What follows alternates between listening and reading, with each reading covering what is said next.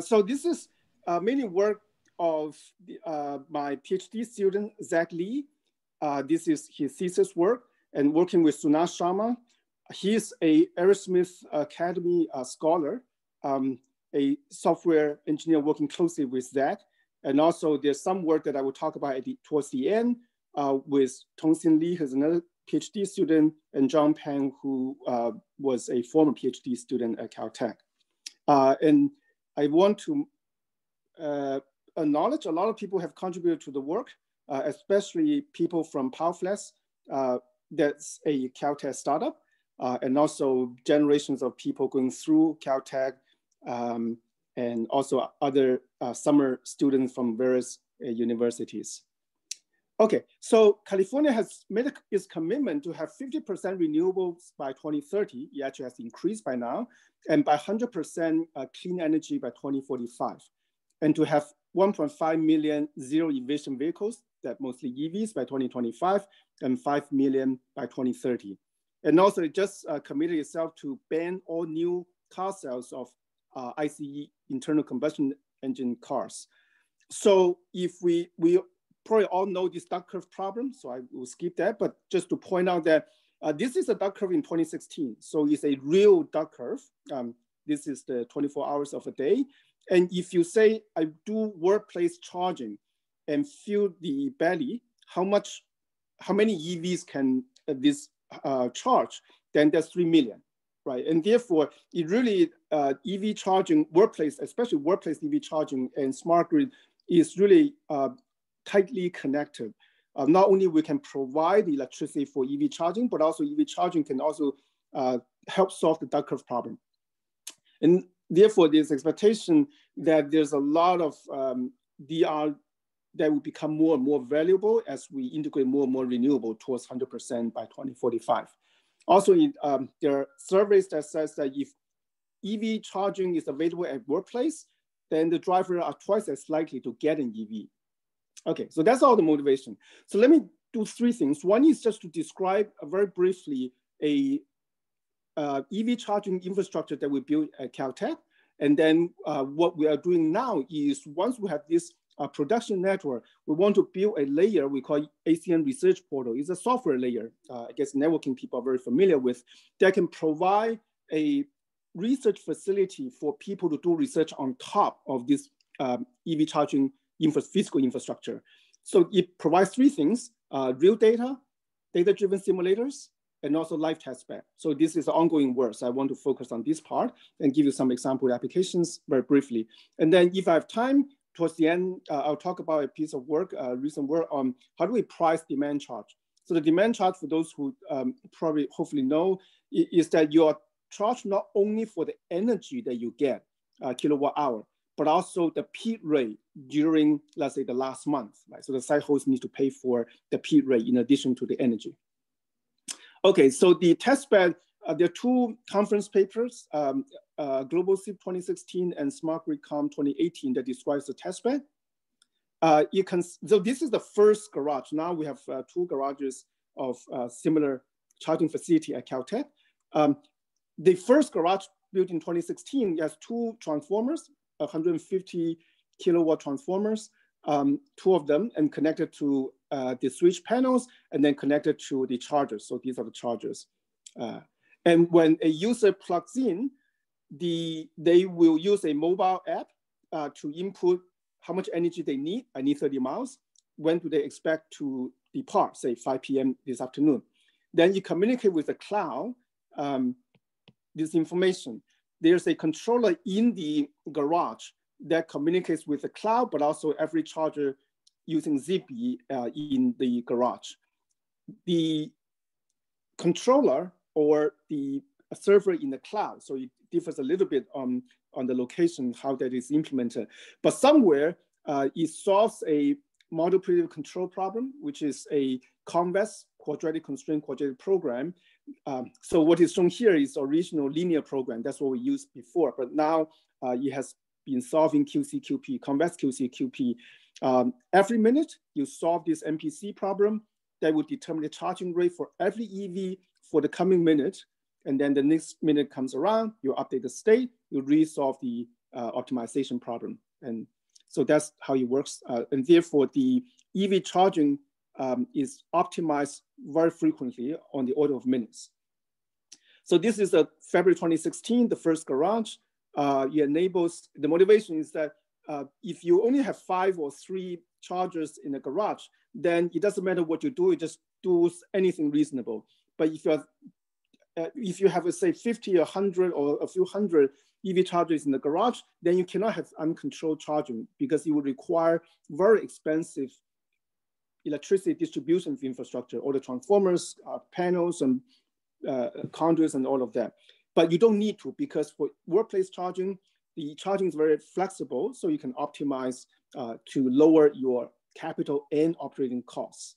So the first installation was for 54 chargers, and now we have another garage similar size at Caltech.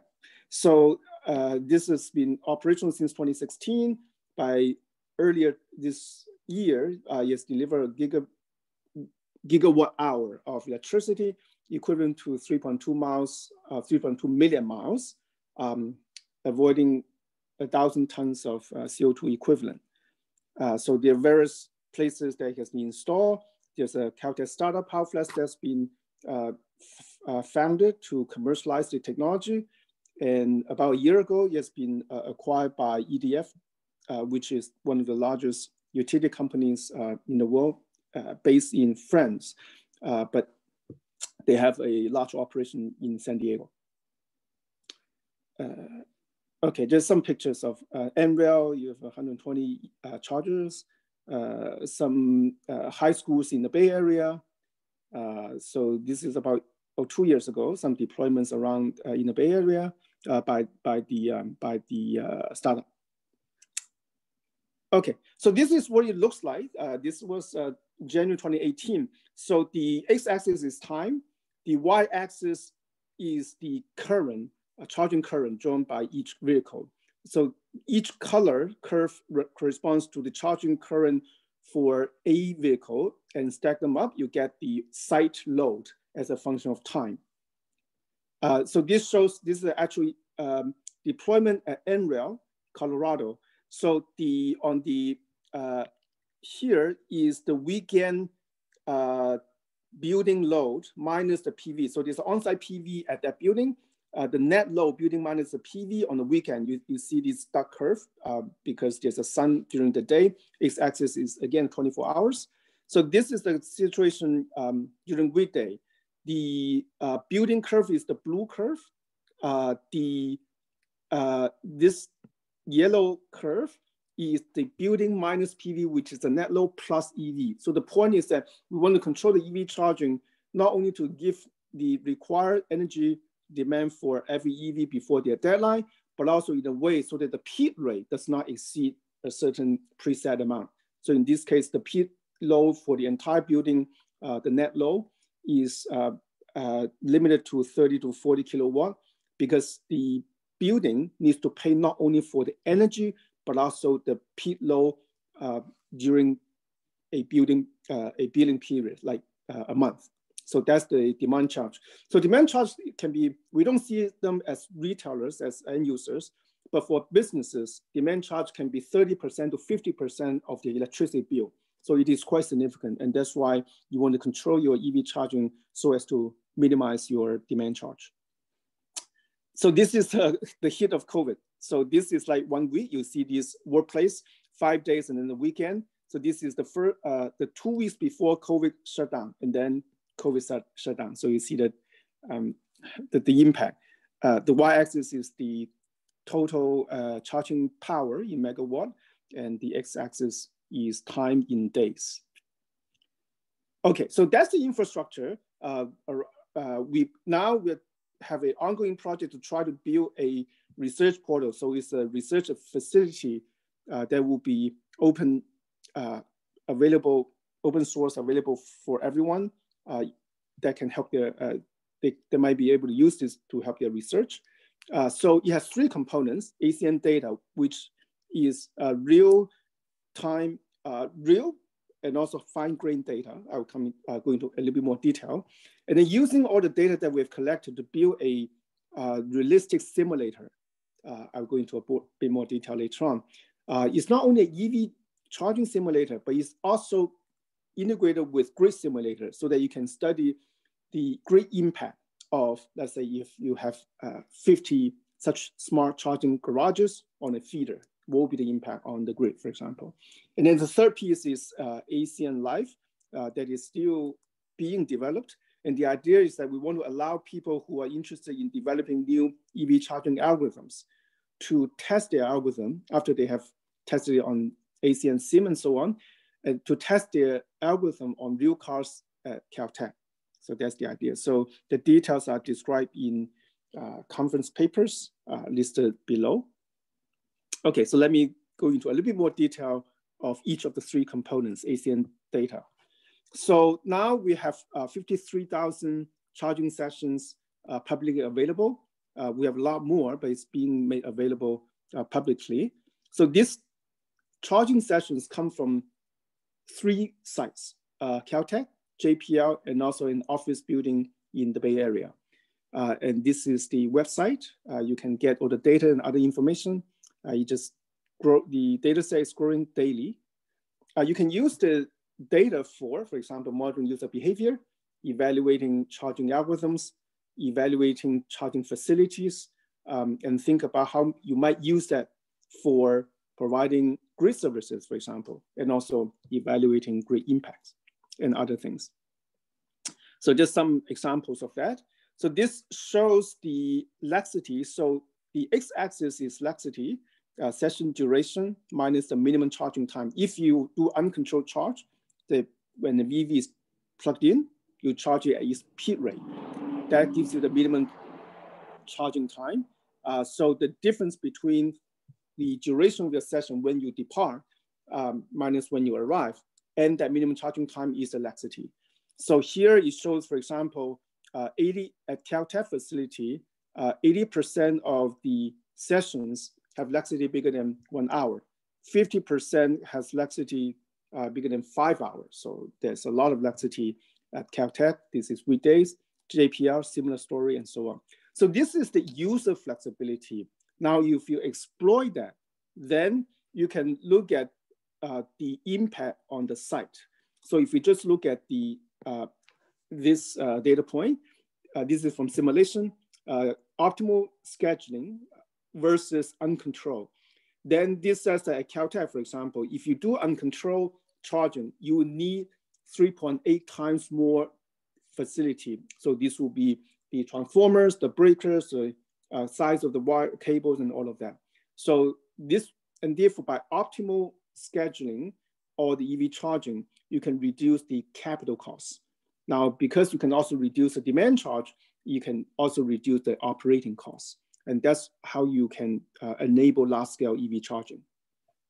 So these are just some scattered plots of the duration of the charging session and the energy delivered on each session. And you can look at the basic marginal distribution here, but this is a scattered plot, and this line gives you the most common level 2 charging rate, which is about 6 kilowatt. There's some outliers. These are the Tesla EVs, and we also have some special chargers that allow it to draw currents at 80 amps, so much higher charging rate. You can learn user behavior. So this is the arrival times, departure times. You can build Gaussian mixture models and try to predict that. And then you can test the accuracy in sample, out sample, do the standard machine learning thing. But in addition to charging sessions, which consists of mainly arrival time, departure time, and energy delivered, as well as other information. More importantly, we have charging rate. So these are time series, time resolutions of 5 to 10 seconds. So for at 5 to 10 second resolution, we get the actual charging rate for every car. We actually get both the actual current delivered to each EV, but also the control signal that says that charge at no more than this, say, 32 amp. But the EV can draw currents up to 32 amp. So we have both curves. Now, one thing one can do, for example, is to say, use the charging curve measurement, try to learn the battery behavior. And the challenge is that we do not know the SAC because the current protocol does not communicate the SOC from the car to the charger. And therefore, that's the challenge. We have to look at, for example, the tail behavior of a charging curve. So the charging curve, a typical charging curve may look something like this in the ideal case. So in the first phase, it has a constant current, and then the current starts to drop when the voltage reaches a threshold. But also, so because we don't know SOC, it's really difficult to classify this, and therefore we are relying on extracting the tail behavior and then classify the charging curves based on the tail behavior. Now, the challenge then is that, well, anyone who deals with real data will know that it's usually very messy. You have to clean them. There are lots of interference on the behavior. For example, the observed charging curve, especially during this period, is a function not only of your battery behavior, but also the control algorithm that we apply. And therefore, how do you even extract the tail from a given time series? So that's non-trivial. And it turns out the way you extract your tail will affect your cluster result and vice versa. Once you cluster your charging tails, then you can use it to improve your tail extraction and therefore get into this cycle.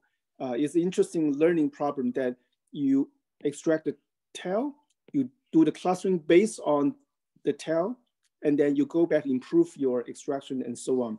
So there's an interesting algorithm and potentially theory probably that can be built on how to deal with these real charging curves. So these are some examples. Oh, so I skipped, there's some other people's paper using the data set, including OMIS, but I think I skipped that because I hit the slides because of the time. But anyway, so that's ACN data. So the idea is that using the measurements we have, all different kinds of measurements, you can build a model for the battery. I mentioned a little bit of that, how EV behaves, how user behaves, how EVSE, the chargers behave, and different constraints for your, say, electric distribution infrastructure, for example, and the charging networks and so on. And then you can build these event queues for simulations and so on that is integrated with ACN data. So you can use the real data to drive your simulators. And then you have a simulator that can take signals from external, such as the utility pricing information, on-site solar generation information, or weather information if you want, and so on and so forth. So all of this can be utilized for example, optimizing your charging algorithm. And then you can, so this is the ACN sim. It has a very simple interface.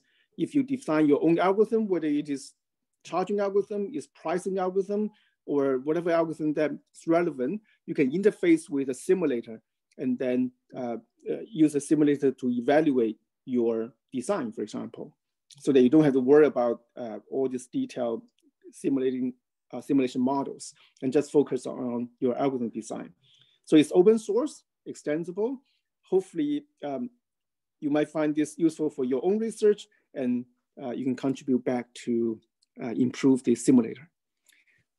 So for example, you can use this to evaluate what is the large-scale EV charging impact on to use it to mitigate the duck curve. So I will skip that. Okay, maybe I'll tell a little bit because it's related to the pricing part. So the model we use is very simple. Say, this is the offline model. Now, then you do MPC to convert to an online model. And that's actually how we operate the system. So in the offline setting, you have N EVs over a day, for example.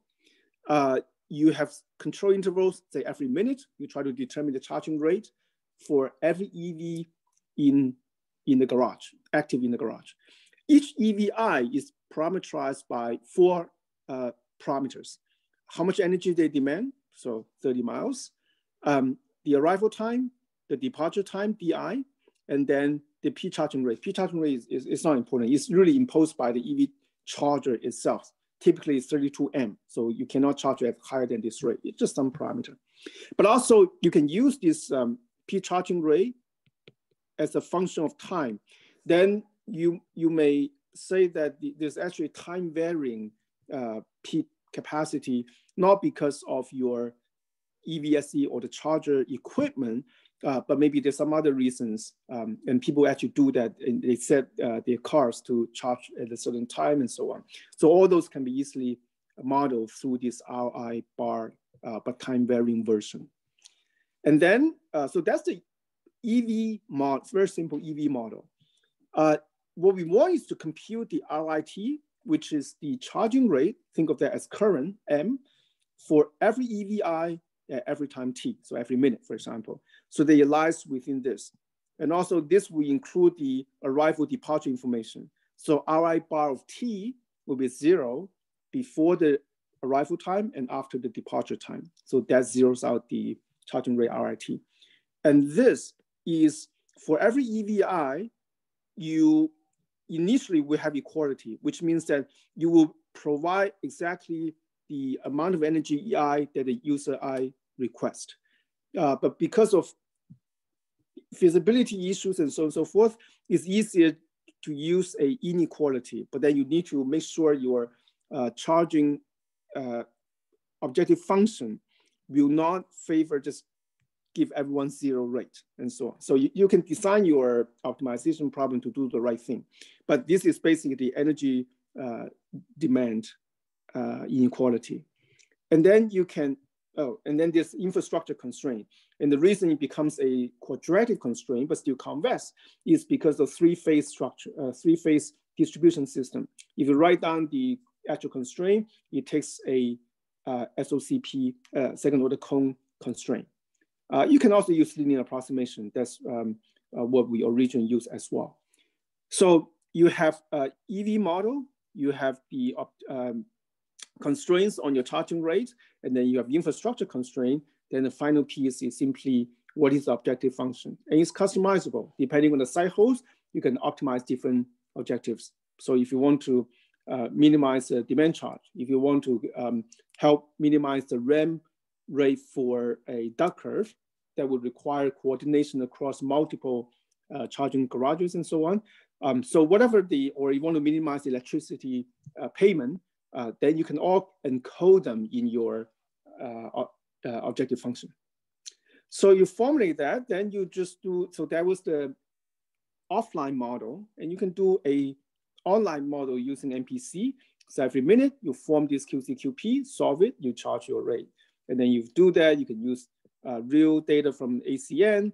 You do simulate this in ACN Sim using CalISO, solar and load data, and then you can look at what will be the impact if you're large, say 5 million of EVs, and you charge it in a way that will minimize the RAM rate, for example.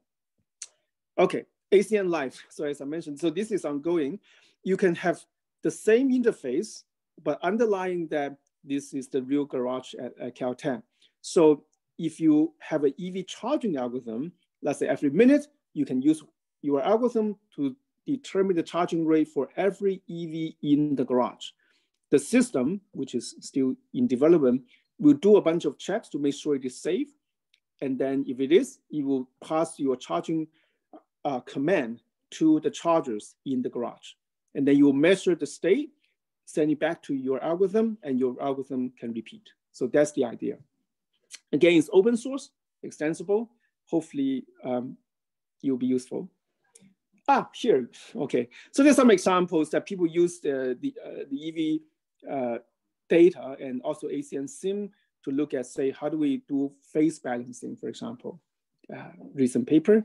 Another one, this is using that to look at modeling optimization of aggregate flexibility of distributed loads. So that's a very interesting and non-trivial problem. How do you think about aggregate flexibility? This is OMIS paper. Use ACN Sim to study the application of reinforcement learning to optimize decentralized EV charging, for example. Okay, so let me finish by the third part. Let me just look at the clock. Okay, so this is how do we think about demand charge? So again, demand charge is that every billing period, think of that as a month, a site host will pay not only for the energy, electricity that it consumes to the utility company, but also pay a demand charge based on the peak rate in that month, at the end of the month. Okay, so this is will be published in PSCC 2020. Okay, so so this is the online adaptive charging. This is what we saw before. You solve a QCQP every minute. So that's how we charge the EVs, right? Now, how do we price the charging? So the idea is that we want to design the charging, the pricing system, the charging design. So the point is that we want to separate the charging and pricing. The charging system must adapt to system state in real time. So this could include, for example, if you're participating in demand charge or you're providing grid services, then the capacity available for EV charging may be time varying.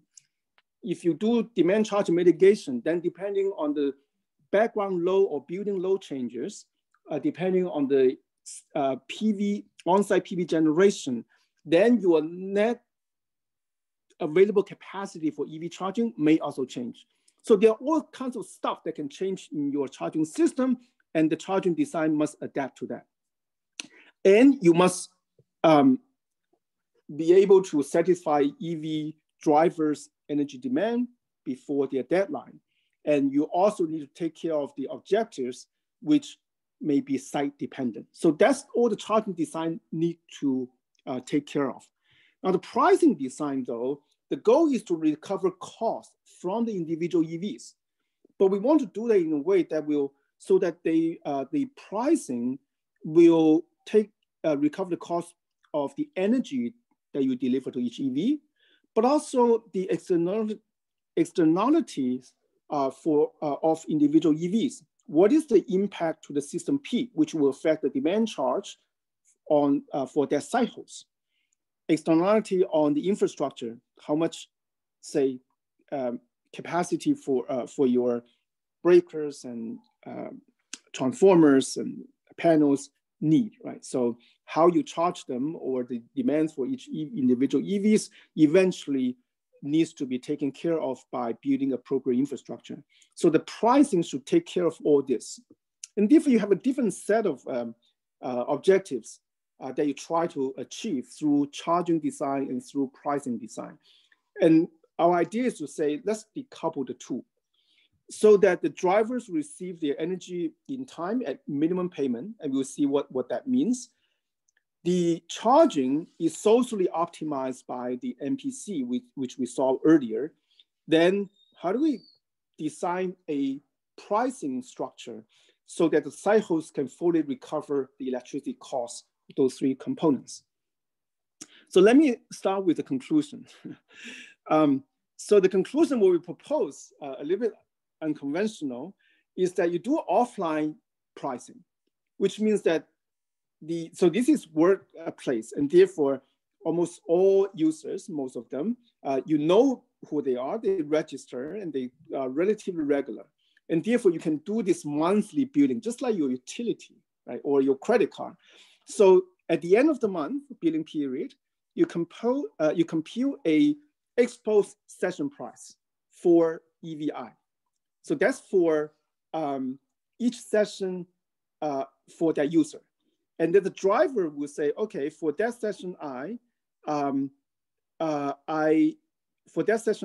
have received this EI amount of energy. So this, you don't need to forecast. You look at the actual energy delivered in session I for this user, multiplied by the session price. That's how much they will pay monthly. Now, details explained in the paper. This is the minimum cost that the user pays actually, compared with the alternative pricing. Let me just leave it at that.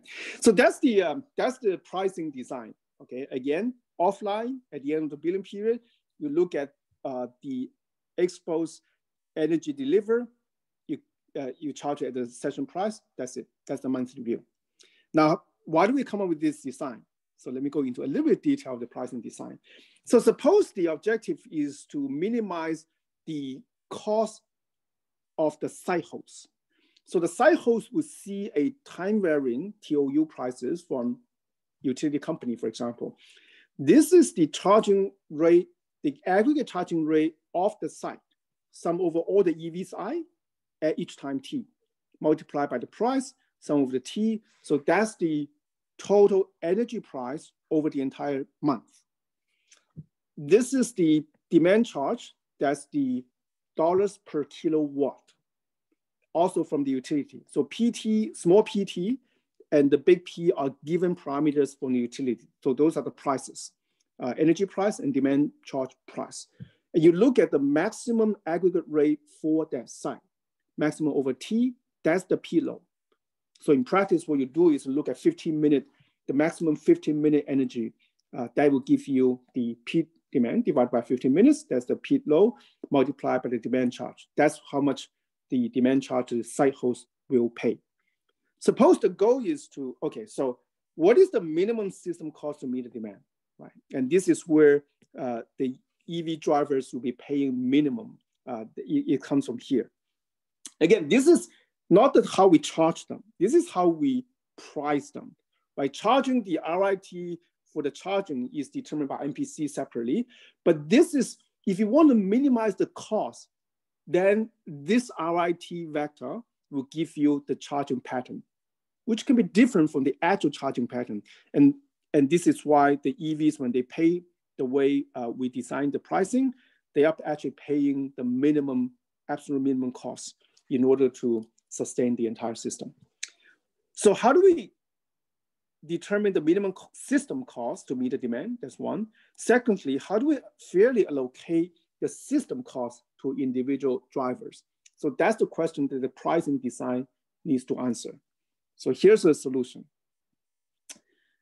In order to price minimize the system cost, you simply minimize the this objective function, subject to you will meet EV driver demand. So in this case, we do use equality, or inequality. There's some design details we can which we skip.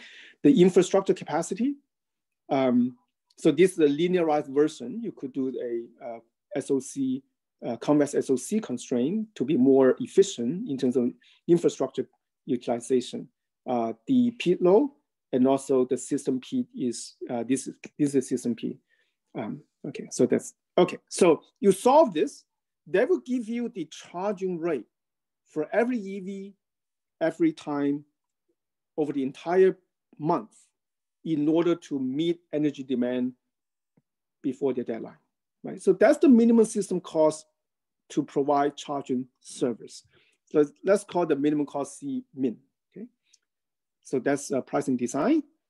Then you do this standard analysis and so on, you get a price for every EV every time. So this is a real-time price. It consists of the energy price from the utility, so that is given, and 3 other parameters that depends on the Lagrange multipliers for the problem in the previous slide. Roughly, you can think of this is the network congestion cost, that is all the transformers and breakers and so on. Those capacity give you a Lagrange multiplier that gives you a network congestion price. This is the charger. So the charger limits your rate to say 32 amp or 80 amp, whatever it is. That induces a certain Lagrange multiplier that you can think of a charger congestion price. And then there's a demand charge. So one natural way to do it is to say every driver for their session I, they will simply say for session I, I'm charged, the EV is charged at the rate, and this rate is from the MPC charging, but this price is from the pricing design PIT above here, right? And then I sum over the time in session I. That's what I pay for my session. and then each driver comes in, charge their car, and then pay for that session on session by session basis. So that's one design, but it turns out you don't need to do that. You don't need to keep track of this session price and so on, because the design principle is that you have a real-time session price, and then each session pays this quantity we saw in the previous slide. But it turns out that this quantity equals the energy delivered for that session times a single parameter, which you can think of as a session price. You don't need a different price at different time for that session. You just look at one single number that is the session price for the entire session. Then if you do the real-time price, you will get the same quantity. And therefore, the idea is that don't do the real-time pricing at the end of the month. You look at the energy delivered, you compute this monthly session price, then that's what the user pay for every session in that month for the user. So if you do that, then you look at the payment, total payment to the site host from all the EVs. It will indeed cover their costs, the minimum costs. And the difference between what the site host gets and what it needs to pay the utility at the minimum cost is determined by the congestion prices. Okay, so this is just a recap. At the end of the month, you compute exposed session price using the data collected. You look at the actual energy delivered, and then you charge each session by this amount, charge each driver by their session payment. Yeah, so there's no uncertainty because everything's exposed and you don't need to forecast prices or anything like that. Okay, thank you very much. So I'm done. This is the website where you can get a lot more information, and hopefully it'll be useful for to some of you. Thank you. Thank you so much, Stephen, for the great talk and exciting results that you shared with us today. We have time for a couple of questions. Feel free to unmute yourself or put it in the chat box. Stephen, yes, thanks for the very interesting talk and very informative. So I guess I'd like to ask some question about the pricing part. Is it a correct understanding when the user actually is charging the EV, he or she may not have the idea of how much he or she need to pay at the end of the month, right? Great question, indeed. So that is the case. Now, in practice, what you can do, you can look at the historical data, you can do some kind of forecast, and then you can give them a estimated price for that session. I see. But you're right. In theory, they don't know, and that's a potential it is a downside of this this scheme, indeed. So again, I just want to repeat what I said earlier, that I think for public charging place, this may be an important downside. For workplace, this might be okay, because these are the people who come regularly, right? So you send them a monthly bill at the end of the month, sort of. I see.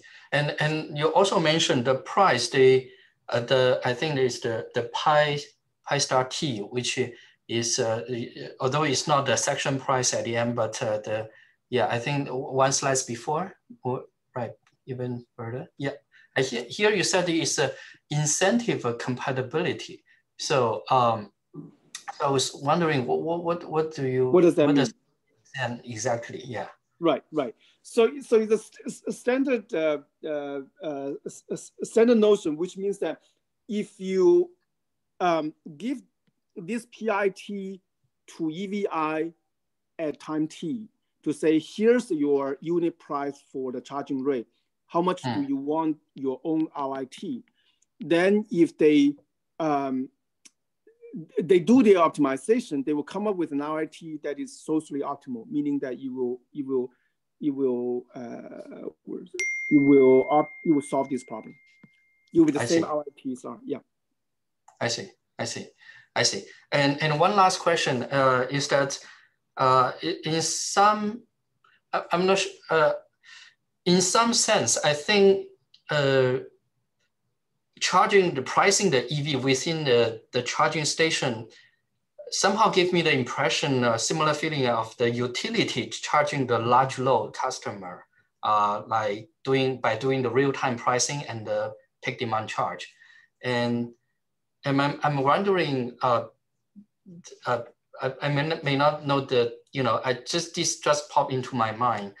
Is that these two problems similar to each other, or what is the major difference? Suppose I'm a utility and I also need to concern about the peak, concern about the congestion level, and I also want the load, the large load customer who has installed, let's say, battery or energy storage system to have some level to be able to react to my price signal or demand charge signal, so that they can give me so that I can lower my cost, right? So it seems they are also facing a problem that is very similar to what you are studying here.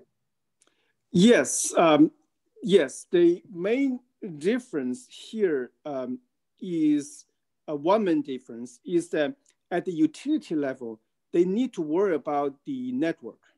So the network, then you need to worry about the power flow equations and all of that. So here, the corresponding thing will be the infrastructure capacity limit. So their infrastructure capacity limits will be much more complicated. Here, this is much simpler. I see. So potentially some of the discussion here can also be applied to the utility level of how to do the pricing exercise.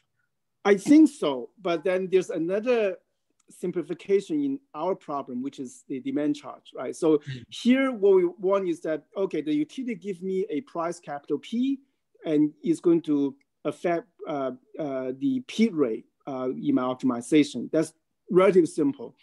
In their case, why do they care about peak rate? Because they need to build infrastructure to take care of the peak.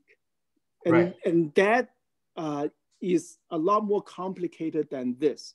But it depends on how you model them. You could approximate this complicated capacity expansion and investment, all of those complications. Maybe you might be able to approximate that by some parameter, one single parameter or a small set. But this is where another thing that I think is simpler in our problem. Okay, thank you, Stephen. But you're right, the qualitative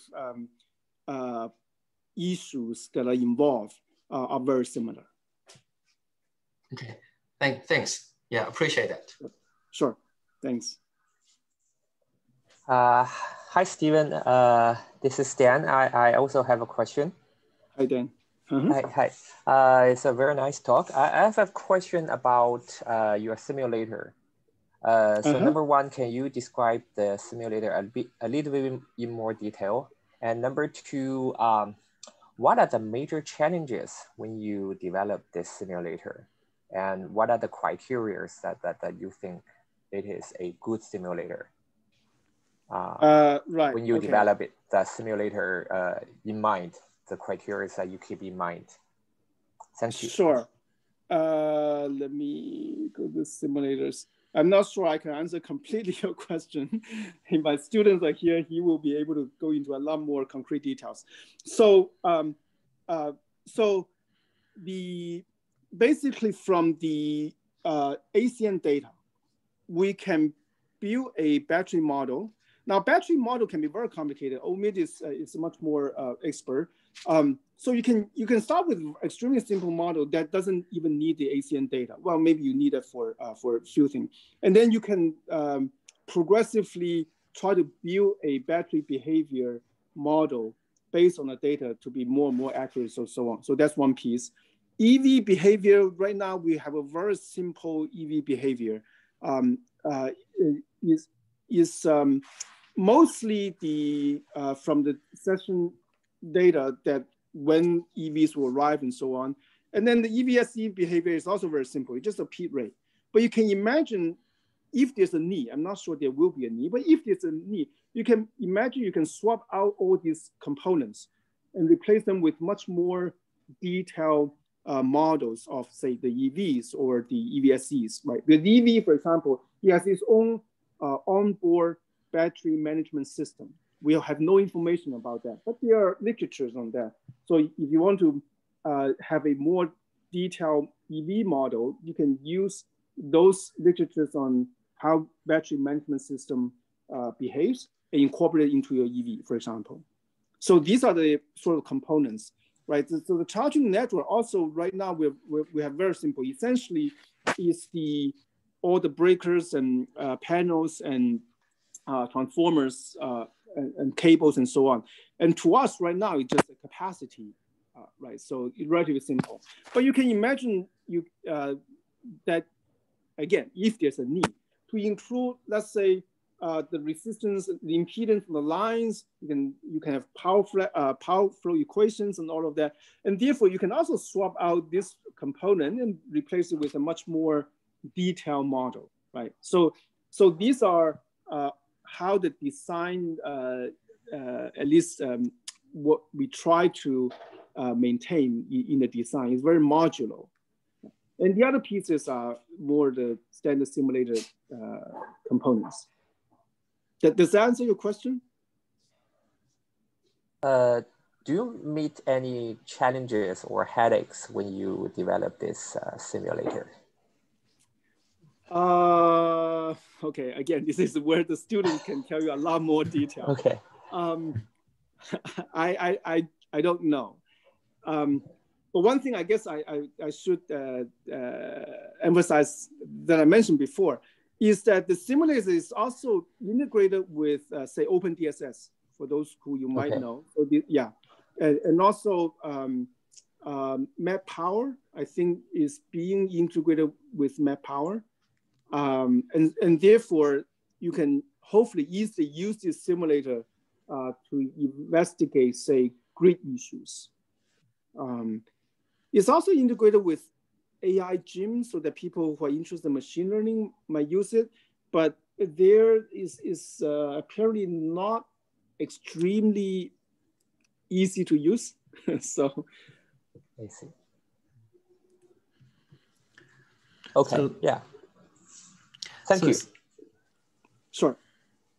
So Stephen, I also have a very quick question regarding the new part of this project that you talked about, ACN Live. So I assume you can provide a charging schedule or a control policy, and it will tell you exactly whether like the charge power can be, let's say, admitted, if it's an admissible charging power or not, or maybe it's lowered a little bit because of the SOC of the battery, right? Because it can't be charged at that level.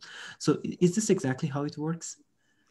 So this is still under development. And there's some delay because we need to work with the startup or the company of us, and therefore there's some delay and therefore not implemented yet.